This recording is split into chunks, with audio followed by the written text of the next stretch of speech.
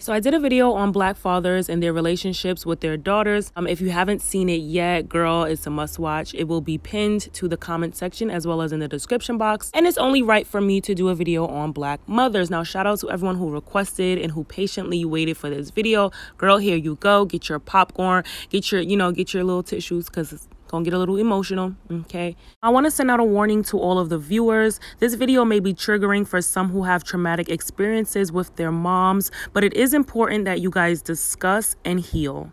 Now, in the Black community, mothers are to be loved, respected, and feared, child, okay? I think surface level, as a people, we respect mothers. We love mothers. We appreciate mothers. They are the queens of the universe, right? But that's very surface level. If we were to talk to people on an individual, one-on-one basis, you may hear a different narrative.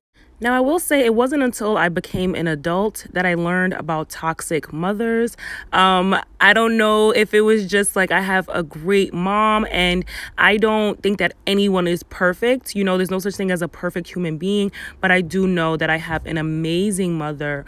So for me, I had a very one-sided viewpoint on motherhood and on Black mothers, right? And like I said, it wasn't until I became older and I was able to hear other people's experiences and do more research that I learned about toxic mothers. You guys know that I am Nigerian American, but all of my Black American friends had great mothers as well. Like, you know, I was surrounded by girls who had strong, Black, important, beautiful, educated mothers.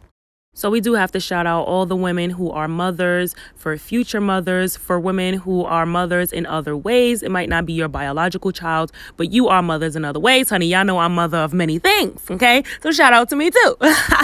But no, honestly, this video idea came to mind while I was watching an episode of Real Housewives of Atlanta this season. You guys know Kenya Moore and Portia have both given birth to two beautiful baby girls. And what is supposed to be a joyous beginning to a new life-changing chapter, they are faced with the harsh realities, okay? I'm going to start with Kenya. Her story goes a little bit deeper for me.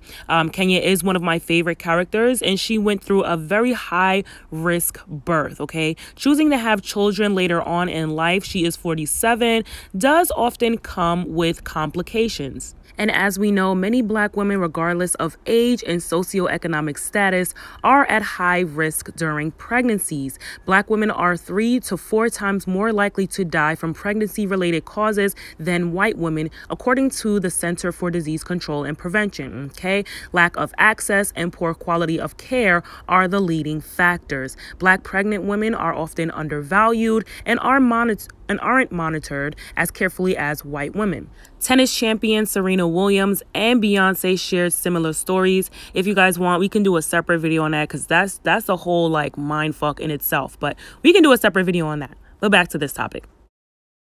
Kenya Moore was very open and candid about the alarming details of her pregnancy, but finally, by the grace of God, her bundle of joy, Brooklyn Daily, made her entrance into this world and has been shining ever since, okay? That little baby Brooklyn looked just like her dad. Like, it just be crazy to me, like, women, like, I know what y'all go through, and then you spit the baby out, and sis look just like daddy, like, you ain't do nothing but just take all the pain. That ain't right.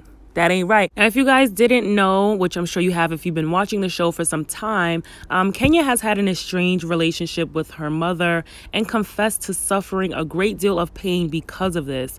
Kenya's mother had her at the young age of 16, and Kenya was sent to live with her paternal grandmother. Kenya later revealed that her mother never named her, and since birth, her mother made the decision to pretend she never had me. She would see her mother at different family events, and her mother would not speak to her. She would not even acknowledge her. Kenya basically felt invisible in her mother's presence. And if that's not heartbreaking enough, we do see episodes where Kenya tries to reach out to her mother, to speak to her mother, and she never has any luck with that. In an interview done 6 years ago, Kenya confesses that the distant relationship with her mother ultimately affected her romantic relationships as well.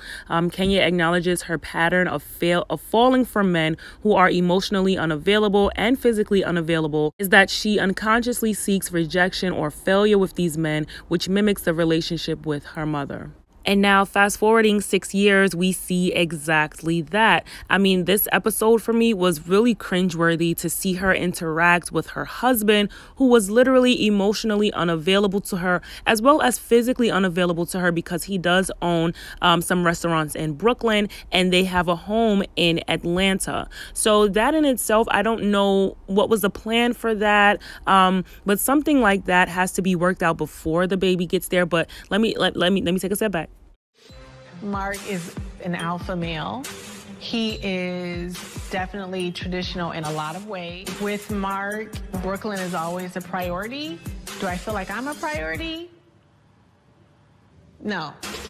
You know, I miss being a girlfriend.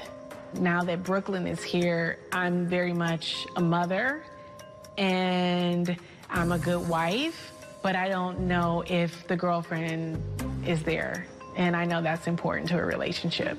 You're number one. I'm supposed to be number one. What? Who's number one, me or Brooklyn? Now, I can't play the full clip because of copywriting, but this whole scene was cringeworthy, child. Let me clutch my pearls and gather myself in the voice of the Jews, honey, okay? Mark was basically ignoring Kenya the entire time. Kenya would talk to him and he would talk to the baby. Kenya would ask him a question and he would talk to the baby. Kenya would try to get his attention and he was talking to the baby, okay? It was almost like, again, as if she was invisible and, again, mirroring a relationship that she has with her mother. Some of her concerns expressed in this episode was that Mark wants baby Brooklyn to sleep in the bed with them. Therefore, they are not allowed to be intimate. You know, he's so far away in New York. So he's in New York most of the time and she's with the baby in Atlanta by herself.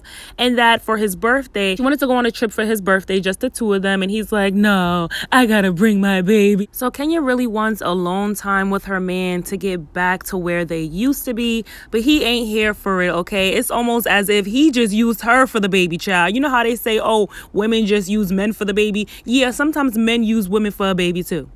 Okay. And I truly hope that's not the case, but you would think that with all that Kenya went through to get Brooklyn here, you know, Mark would have some sort of compassion, some sort of love and admiration to want to help his wife heal, you know, physically, emotionally, mentally. Like, I don't understand, like, this woman almost lost her life to bring this little girl into this world, and you're treating her as if, like, she can't do anything right. You know, he wanted eggs for breakfast, but there was no eggs in the house, and he's like, oh, this is like a college dorm refrigerator. Like, he was just so nasty in that scene, like so passive aggressively nasty. Having a partner like Mark can definitely trigger some PTSD for Kenya, honey, and cause her to resent her child. Resentment is also something that we don't talk about when it pertains to Black mothers, as well as postpartum depression. Now, resentment does fall under the umbrella of postpartum depression. It's just one of the symptoms, you know, wishing that you didn't have your baby, or thinking how life would be like if your baby wasn't here. And, you know, I think this is something that is normal to an extent. Like, postpartum depression is normal. Let women know that there are ways to get through it and they are not alone and they can get help. And having your man there to support you through this depression and through these feelings is so vital. And I know a lot of times women like to say, oh, I don't need a man and I don't need a man. I'm going to be a single mom. It is not easy being a single mother. It's not easy dealing with postpartum depression on your own. But it's definitely not easy having the man right there and he still cannot support you. Now, Kenya asking who does Mark love more was a result of her not getting any love from her husband, but watching her husband shower her daughter with all of this love, right? So it's like, okay, so you are capable of being loving, just not to me, not anymore. And I want to know why. Now, from what we saw, Mark did not answer her, but had Mark said, you know, of course, I love my daughter more, again, that can build up some resentment, some bitterness, and even competition between Kenya and her daughter. I think that Kenya is personally dedicated to breaking the generational curse, and she wants a beautiful and close relationship with her daughter that she never had. However, the issues between her and Mark can create some subtle tensions, okay? You know, they did come out and say that they were going to get a divorce, but no papers have even been started to be filed, child. So that might have just been for a storyline or for TV. But how he treats his wife and how he treats his daughter, I don't think that's for a storyline. I think that's real, and he needs to be careful with how he treats his wife. Now, this wasn't in my notes, but just doing the segment on Kenya, I thought about Blac Chyna and her relationship with her mother, Tokyo Toni. I don't know all the details with their relationship, but from what I can tell, and from what I know, they were both stripping at the same time, which that in itself is like what? How, Sway? But yeah, you know, when Tokyo Toni had Chyna Young as well, and she was a stripper at the time trying to support her daughter. Her daughter got older, I think around 15, 16, and Blac Chyna started stripping as well. You guys know that industry is very competitive. Those clubs are very competitive. Tokyo Toni definitely saw Blac Chyna as competition. She was a younger version of herself. You know, they do look just alike to me. They resemble each other so much. You know, Chyna has done some bleaching in the past, but they do look alike to me. So I'm sure she looked at her as, you know, the lighter, younger, more prettier version of herself. And, you know, there's a lot more there to unpack. I never really dove deep into their story, child, because I just feel too deeply. But these two, they need intense therapy. But I do want to say that there are levels to toxic mothers. Not all toxic mothers are out here calling their daughters bitches and calling the cops on their daughters and doing drugs. You know, there are levels to it. I will also link a video that I watched that I think was really good. And they talked about the different signs of, you know, a toxic mother and daughter relationship, some that I didn't even think of. So I'll link that down below as well.